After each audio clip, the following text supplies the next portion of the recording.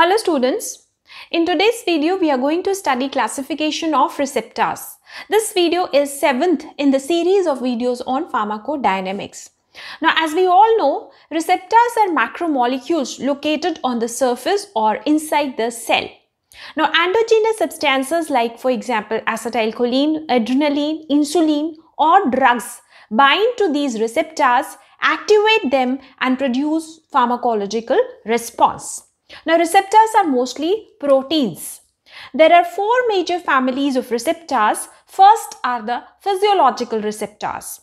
Now these receptors produce response to endogenous substances or ligands. Here ligands are the substances that bind to receptors.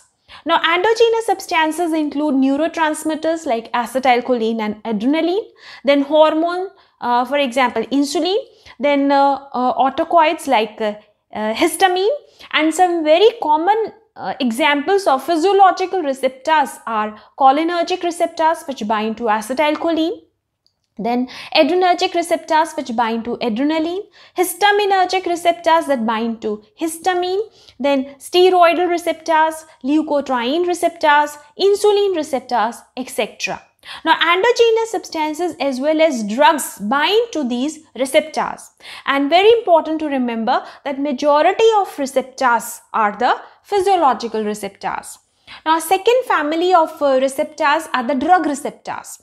Now there is no physiological ligand for these receptors. That means no endogenous substance can bind to these receptors to produce the pharmacological response. And therefore response is produced only by the drugs, and therefore these receptors are called as drug receptors. For example, benzodiazepine receptors, then sulfonyl receptors. Another type of receptors are the orphan receptors. Now no ligand is known for these receptors, neither the endogenous substances nor the drugs, and therefore these receptors are termed as orphan receptors. Then silent receptors. Now silent receptors bind to specific drugs but produce no pharmacological response, therefore termed as silent receptors. For example, plasma proteins. These plasma proteins, they are found present in the plasma, and these plasma proteins, they bind to certain substances but produce no pharmacological response. Now receptors are of multiple types and subtypes. So let's study the criteria for the classification of receptors in multiple types and subtypes. Now first is the pharmacological criteria. Now each class of receptors exhibit distinct or very specific pharmacological actions, and thus relative potencies are shown by selective agonist and antagonist for each class of receptors. Now let's understand pharmacological criteria for classification of receptors with the help of these examples. Now cholinergic receptors are classified as muscarinic receptors and nicotinic receptors. That means cholinergic receptors are of two types, muscarinic receptors and nicotinic receptors. Now endogenous ligand that binds to muscarinic receptors as well as the nicotinic receptors is the acetylcholine. So acetylcholine is an agonist, or acetylcholine is an agonist for muscarinic receptors as well as nicotinic receptors. Acetylcholine is a neurotransmitter. Now when acetylcholine binds to muscarinic cholinergic receptors, it produces pharmacological actions that are mimicked or that are produced by the alkaloid muscarine. While when acetylcholine binds to nicotinic cholinergic receptors, it produces pharmacological actions that are produced by the alkaloid nicotine. Now muscarinic receptors are blocked by atropine. So atropine is a specific antagonist for muscarinic receptors, whereas nicotinic receptors are blocked by the curare. So curare is the specific antagonist for nicotinic receptors. Now similarly, adrenergic receptors are classified as alpha receptors and beta receptors. So adrenergic receptors are of two types, alpha receptors and beta receptors. Now These alpha receptors are further subdivided as alpha 1 and alpha 2 receptors, and beta receptors are further classified as beta 1, beta 2 and beta 3 receptors. Now, endogenous ligands for alpha and beta receptors are adrenaline and noradrenaline.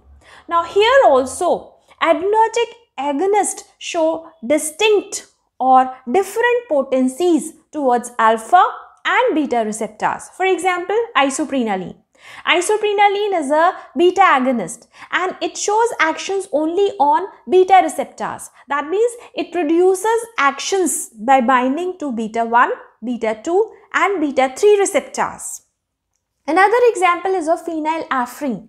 Now, as already I have told you that alpha receptors are of two types, alpha 1 and alpha 2. Now, phenylephrine is a selective alpha 1 agonist. It shows negligible beta actions. And another example is of histaminergic H1 and H2 receptors. Now, histaminergic H1 receptors are blocked by chlorpheniramine, while H2 receptors are blocked by antagonists like cimetidine and ranitidine. So, this is the pharmacological criteria for the classification of receptors. Now, pharmacological criteria for the classification of receptors is the oldest and the classical criteria. Second criteria for the classification of receptors is based on the distribution or location of receptors in different tissues or organs.